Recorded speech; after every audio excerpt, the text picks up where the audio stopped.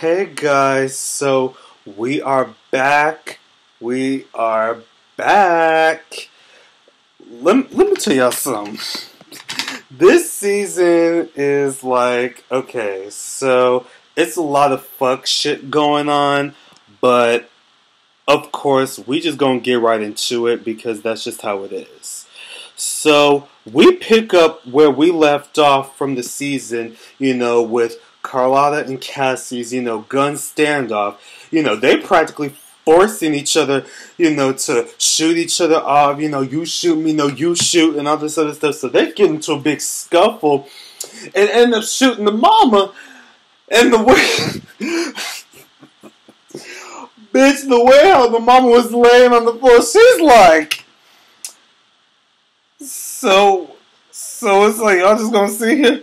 Y'all just gonna stay there look stupid, or are you gonna call the police? I said, what the fuck? She said that shit so casually.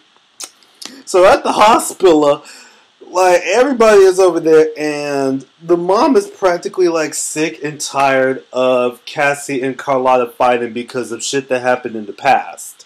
So they need to pretty much get it the fuck together and just get the fuck over it. And I'm sitting here like, you know what? I agree with you. They really do need to get over it because, bitch, it's in the past. Like, let it go. So at that point, we get into the shop. The shop is redecorated. Everything is all modified and brand new and shit. Everybody's having a good time. Everyone's looking great, especially Cotton, who just came back from New York and anything, who, had to get update that she met up with this guy named Mateo, who ends up becoming this social media Mongol that is planning to do some fuck shit later, but we'll get into that.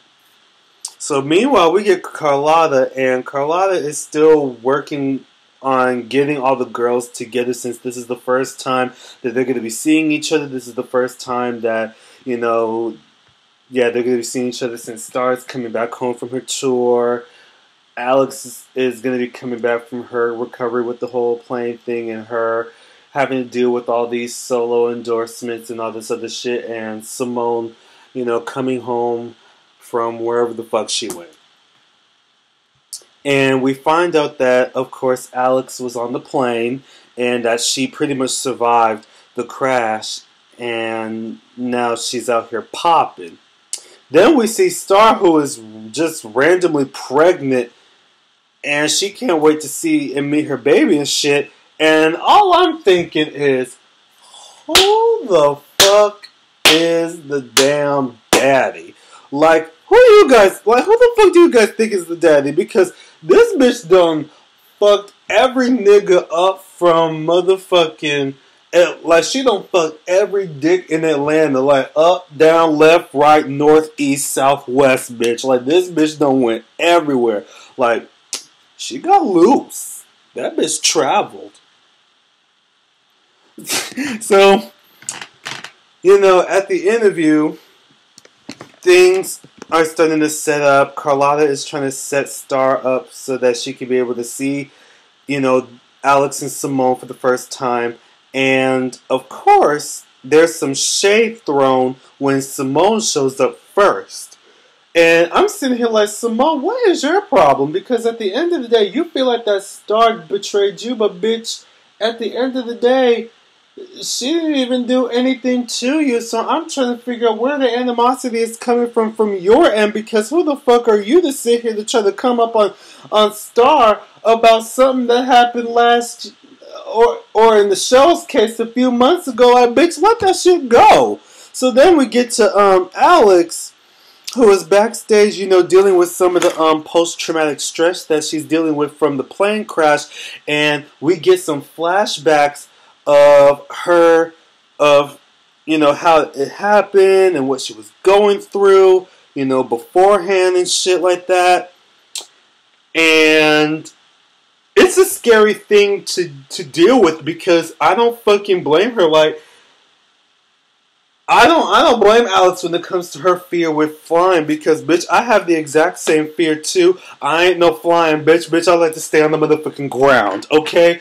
The last plane ride I went on was last year in April when I was coming home from Jersey, and bitch, all I can say is, even though the ride was cute and it was nice and everything, and the atmosphere and everything was beautiful, girl, how about I was sitting on the window seat. I guess one of the pieces from the wings looked like that they was loose. Oop, it's lightning. Child, it's raining. But yeah, the piece from the wing was loose. I'm saying, like, what the fuck? What is this? Oh, hell no. So yeah, I understand. It's scary, but you'll get through it. So they all meet, and they're all still mad as shit, and I'm like, girl, let it the fuck go, okay? So at this point, we get a glimpse of the music video that they came out with for their next album, and it was cute or whatever. So at the interviewer pretty much tried, the bitch pretty much tried it, because she tried to talk about whether or not Star is going to be coming up with some new solo material right in front of Alex and Simone, and I'm sitting here like, okay, well, even though you tried it, oh my shit, it's itchy. Oh, I'm sorry, y'all, but even though, bitch, you tried it, it's understandable because, Star is the solo artist by now and her music is popping. But Star pretty much had to deny those allegations to say that she ain't going to be making no solo music just yet. Then they also made the announcement that the girl group is breaking up. I said, girl, whatever. We all know that y'all ain't going to be broke up forever. That shit ain't going to last long. Otherwise, it ain't going to be no show. It ain't gonna be Star without Take 3. Like, come on, let's be real here. So the girls get confronted by Carlotta, and they're not here for her pep talks anymore. And when Simone mentions Angel, I said, why? Why is he still here? Why did y'all not write his ass out? He is so irrelevant at this point. Why is this bitch still here? Ugh. So Alex and Simone leaves, and I'm like, whatever. Go. So we find out that Alex and Derek are still together because, they're planning on moving in together in the new location that they found. And I'm like, okay, that's cool. Daleks forever, bitch. And, Daleks. Derek tried to get some camera time by asking for a pic with her and him real quick, but she ain't falling for it. So they get into this deep conversation about how, Alex still is worried about flying due to the plane crash, which is understandable because she's worried about him driving due to his incident. And I'm sitting here like, oh, y'all bonding over fucked up situations. It's messed up, but that's cute. That's cute. So in comes Ruby coming in for dinner, and I'm like, you know what? I like Ruby. She is funny as hell, and she is a fierce-ass woman. I like this bitch. And then we get another quick flashback from Alex, where we see that before the crash, she met this other passenger named Bianca, who is pretty much this crazy-ass fan. Now, I'm seeing like, girl, it just wouldn't be me. It just wouldn't be me. So then, Simone returns to the salon, and her, Miss Bruce, and Cotton, they reminisce about the things that they've gone through together. And I'm like, oh, okay, well, this is cute. So we catching up with Noah. We find out that, he didn't fall off the roof and shit like that. And I'm like, I kind of knew that he wouldn't do that because, bitch, Noah is very relevant on this show, so of course they ain't gonna write his ass out because he's an important character and he's more relevant than Angel and Andy. So it is what it is. So we also find out that he's working on, getting off of his addiction, and he thanks Star for, helping him get out of it. And then we get Joyce, aka Tiana Taylor, coming in. Happy to see Noah back on her tour, since they're both headlining for a joint tour together. And Star and Joyce argue over, the whole thing with Star opening up for them and how Joyce feels like that she needs to back down since, she only got one hit, so she don't feel like that because she only got one hit single that she shouldn't be a major star and that she doesn't deserve the recognition that she needs. Granted, I understand where you're coming from, Joyce, but at the end of the day, like, you can't sit here and stop or get mad at somebody's hustle or somebody's grind, because if it was me, I would have been happy that they would have been open up for me, because that just shows that they're doing their own thing. So it is what it is. So yeah, they're going back and forth, and I'm like, Star, you better stop, cause Tiana Taylor look like she really will fuck you up, bitch. Don't do it. Don't do it, boo boo. So Carlotta meets up with Mateo for, confirming that she's, still trying to keep the business together, and he lets her know that that Midtown is about to go out of business since, Carlotta is barely handling all of the things that's going on with the business because of all the drama and all this other stuff, and Carlotta has to let him know that she just needs time to show him that she can keep the business going. I'm like, girl, okay, whatever you gotta do. So at the club, Simone and Alex are drinking their asses off, talking shit about how much they hate Star. And I'm like, get the fuck over it. Like, at the end of the day, Alex, you can't sit here and still be mad at Star for what the fuck happened, because at the end of the day, let's not forget, you were the one who decided to leave out on your own fucking performance with Noah, so that was a missed opportunity from your ass, since you decided to be late because you had some other thing going on in LA, which conflicted with your schedule, with your performance with Noah. So Star had to fill in on your watch, in your position, and the fact that you were the one who had to go in and do some solo shit behind the group's back, while Star was the one trying to keep y'all asses together. And Simone, shut up. Shut up. Just shut up. Because I don't even know why your ass is even mad. I don't even know why your ass is even mad. So, bitch, shut up. Shut up. So, they admit that, even though they hate Star, they still miss her. And I'm like, flip-flop, bitches. And then Bianca comes up out of nowhere, and this triggers Alex over another flashback, and we get to see a glimpse of what happened with, her and Bianca before the crash, and I'm sitting here like, okay, well, this is different. So Alex leaves, and Simone, stays behind, and she starts drinking more. And later, she goes and decides to call Angel, and Angel is clearly jealous and in his feelings because he's, he of course, got deported and shit like that, so he's not really happy with how he's living. So we already know that he's in his feelings about that, about Simone's success and shit, which makes Simone feel guilty that this had to happen. And I'm like, boo-boo, you should have known. You should have known. So then this girl comes in arguing with her husband, and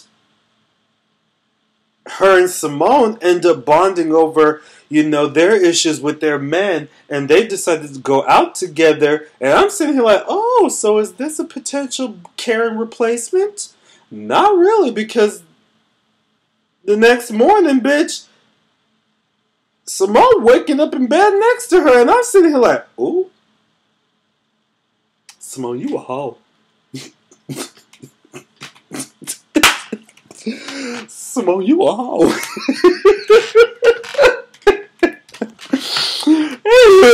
Anywho. So then Alex picks her up, and Alex was pissed with Simone leaving her alone, which I already knew that it had something to do with the simple fact that it was connected to the plane crash, because we get another flashback to after the crash that we find out that the rescue team came in and took Alex away from from Bianca, who is badly injured. So from there, she kind of felt as if that she abandoned Bianca at that moment, which caused the trigger for how she feels that she now abandoned Samoa and why she ended up going through, her night of female empowerment. So, anywho, Star is trying to get her album out, trying to save time for the tour with Noah and herself, and Carlotta is pretty much not here for her shit.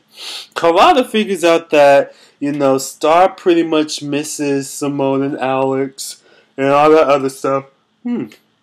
Child, I'm tired. But, bear with me, y'all. I'm going to get through this. And all this other stuff. And I'm sitting there like, okay, well, that's cute. Go ahead and put that bitch in her place if you need to. So from there, she assures her that, things will work out fine and that she's going to help her out. So later she makes the public announcement that she is already having settlements with the tour having a 10-year deal, and from there she'll be able to make $3 million off with the business to help keep it going and to show off Mateo. Backstage, Star and Joyce are arguing over Star's attitude about the whole situation with her opening up, and Joyce pretty much forcing her to back down and kiss the ring, otherwise there's going to be consequences. And from there, when Carlotta introduces both Noah and Star on stage, Joyce storms in with a gun, threatening Star to fall back. And at this point, and I'm like, see, this is where you fuck Carlotta up. Because now you did this in front of everybody, all the business shares and all the investors and Mateo in front of every damn body. And now you putting everyone at risk. So Carlotta is mad that Star ruined the 10-year touring deal to help make the company make money to keep it, going. And at that point, Carlotta is over the whole thing since Mateo said that, he will make the announcement that Midtown is shut down. So at this point, Carlotta is really down on her fucking luck. And I'm sitting here like, damn, that's fucked up.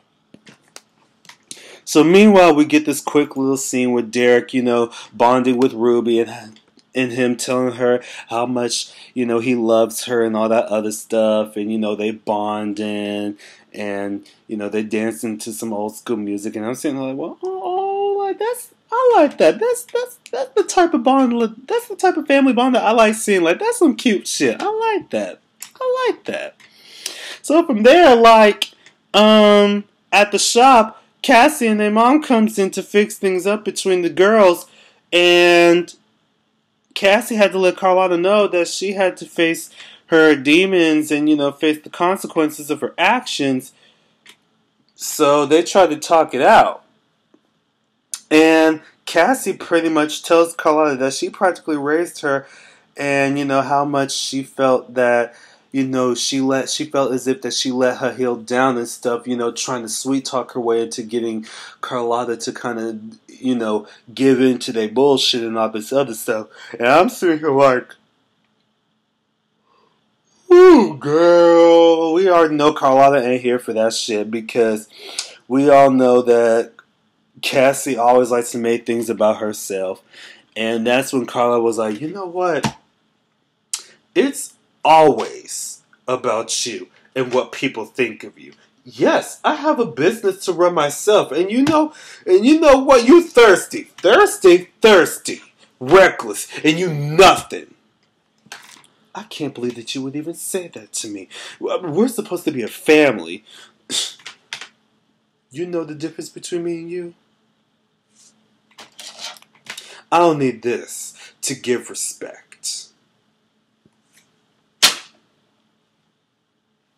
I'm saying like, girl, Carlotta, you better put that dumb bitch in her place. So all the girls meet up, once more, and Star forces all of them to talk, and Star has to let them know that Carlotta is being sold off. Here comes Alex talking about some, oh really? Are you here to help her or to help yourself? Because if you save the company, you save the deal. I said, Alex, shut the fuck up. Because you're really getting on my nerves right now. You really getting on my nerves right now. Like, get the fuck over it, bitch. And Star had to let them know that they need to save the woman who picked up 3 broke hoes from Atlanta to help become complete superstars. And I'm sitting here like, yes, Star, you better do that shit. You better remind these dumb bitches who are clearly in their motherfucking feelings that they need to get the fuck over it, grow the hell up, and come together to help the woman that helped make y'all asses relevant. Bitch. So from there, Carlotta decides to fight back and confront Mateo. So she has to let them know that. So she has to let him know that, you know, he needs to have a fan base to help build a business. Or to help grow the business. And I'm saying, like, well, that's cool. That's cute. Then we find out the girls actually came together to perform to show off Mateo to help build money from the fan base. Which is a smart business idea.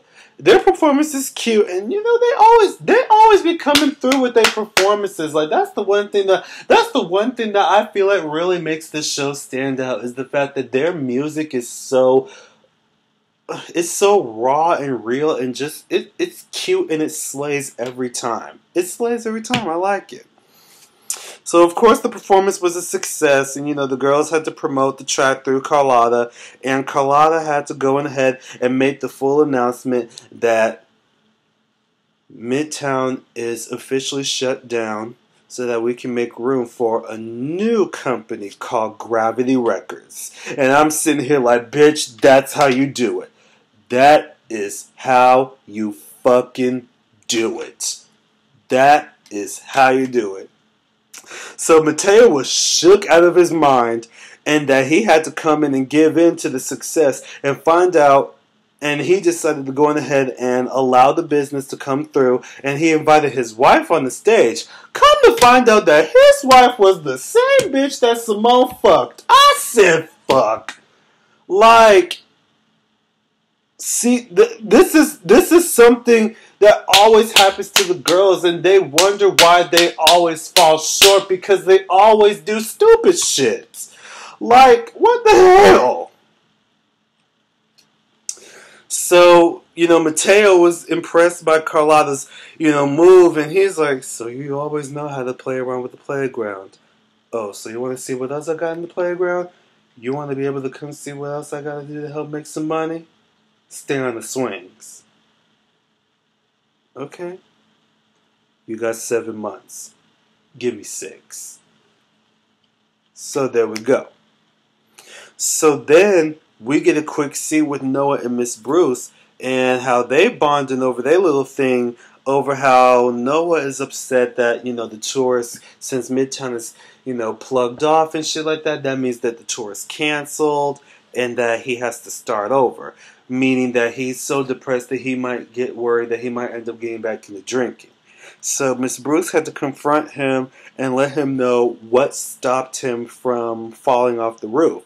And that's when we find out in the flashback that his daddy came through and he pretty much had to let him know that he felt disappointed and disgusted that his own son was acting like a weak-ass bitch because he allowed something so small to get to him in a major way. And see, that's what I don't fuck with. I don't fuck with fathers who disrespect their sons like that. And I would know, but I ain't gonna get to that because, you know, it's a lot. But I understand how Noah feels not having a daddy, you know, really supports you and all this other shit and having to feel like that he, you know, is disappointed in you and at times and other stuff. But it's like, damn, you don't do that to your son, bitch. You don't do that to your son. But whatever. So Miss Bruce kind of had to, you know, help him keep off the alcohol, you know, since he's already in his depression. And I'm saying, like, well, that's cute. That's what friends are for. I like that. So, I'm sorry, y'all. I'm looking up something real quick. But, anywho, so yeah, so Mateo is pretty much planning to celebrate the announcement by having a crazy foursome with 2 other stripper hoes. And of course, his wife decided to back down from the situation because she already got her own piece earlier with Simone. Freaky ass bitch.